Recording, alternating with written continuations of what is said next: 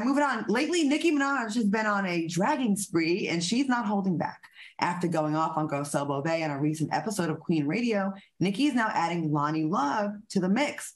A Twitter user wrote, "I want somebody to drag Loni Love ass too, but hey, that's just me."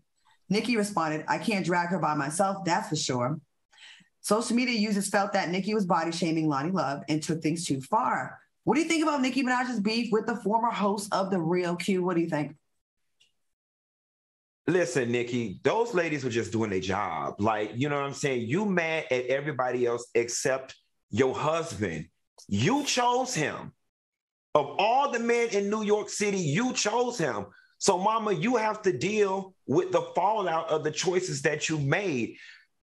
I always say on my YouTube videos, I don't make the news, I just report it, okay? Those ladies were a talk show. That was a trending topic. It would bring ratings, and they provided, they got a guest that was part of one of the biggest stories in pop culture. I mean, don't take it personal. They were doing their job. And at the end of the day, I don't know if your husband is guilty or innocent or what. I wasn't there, but something happened between him and that damn woman. So be mad with your husband. Okay, good points. Al, what do you think about this? So I completely understand what Funky's saying, but there's a real life element to this that I can understand. I'm not saying I support it, but I can understand.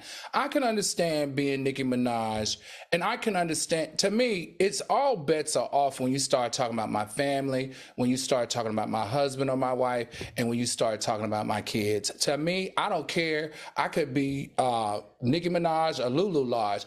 I'm going to defend my family and I'm going to defend my kids. That's number one. So I can understand her being upset that someone is talking about her.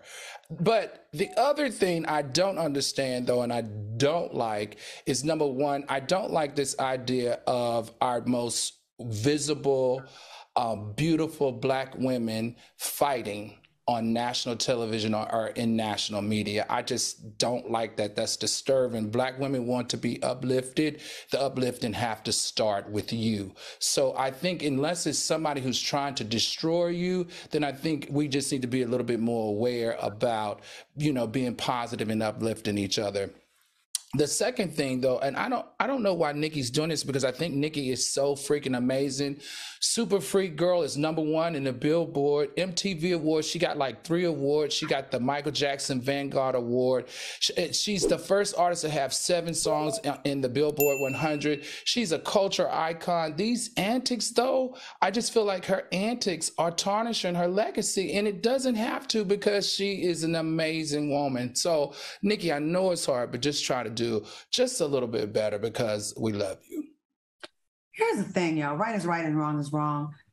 There are a million bloggers on YouTube that went way harder on Nicki, in her case, in her life, than what Garcelle Beauvais and Loni Love did on The Real, which are very respectful. They simply had the alleged victim on the show and did an interview with her. They weren't out of pocket. They weren't biased. They weren't hating on her. They didn't come for her son, unlike what Nicki Minaj did to Garcelle Beauvais' son and justified him being bullied. I'm not afraid to take this head on, and I'm going to take this head on. Nicki, you're a dope actress. You're a dope artist. But as a human being, as a fellow woman, you have a history of doing this. You talk about Loni Love's weight. Oh, I need help dragging her.